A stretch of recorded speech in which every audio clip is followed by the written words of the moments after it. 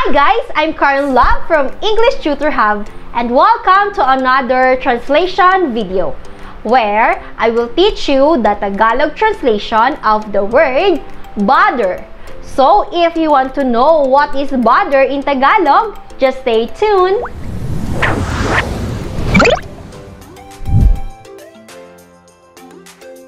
And before we start, if you want more English to Tagalog and Tagalog to English translations, visit englishtutorhub.com and proudpinoy.ph. For sure, it will help you a lot. What is the meaning of bother?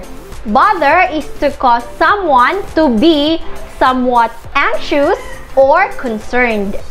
Furthermore, according to Merriam-Webster, something that causes minor annoyance or concern.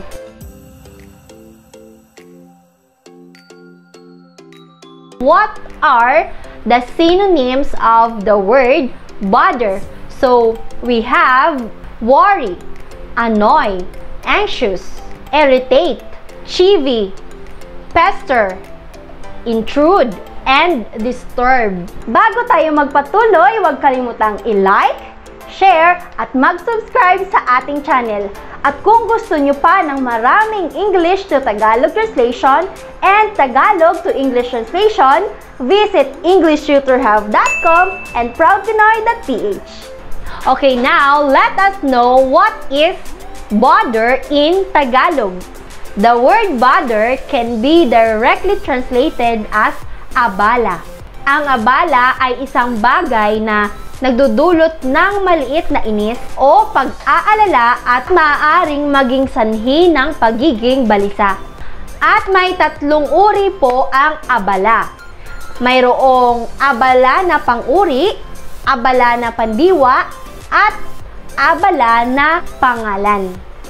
Ang abala na pangalan ay tumutukoy sa isang bagay na gawain, responsibilidad o tungkulin. Abala naman na pandiwa ay nangangahulugang pag-antala o paggambala o pagbibigay ng oras sa isang gawain.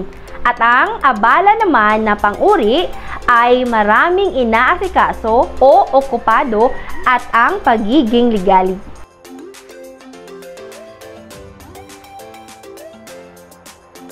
At heto naman po ang mga kasing kahulugan ng salitang abala: pag-antala, paggambala, ligalig, pagkabalisa, pagkaligalig, pag-aalala at istorbuhin. I will give an example sentence using the word bother and of course, I will translate it in Tagalog, okay?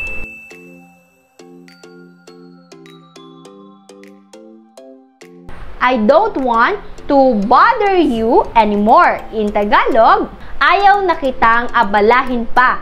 Ngayon, for sure, alam mo na kung ano ang bother sa Tagalog.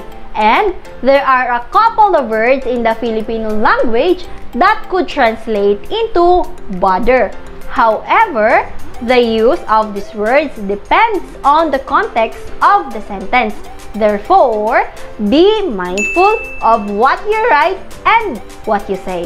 Huwag pong kalimutan mag-comment kung may natutunan kayo sa ating video at pwede rin po kayo magtanong kung sakali. At maraming salamat po sa patuloy na pagsuporta sa ating channel. Maraming salamat po. God bless.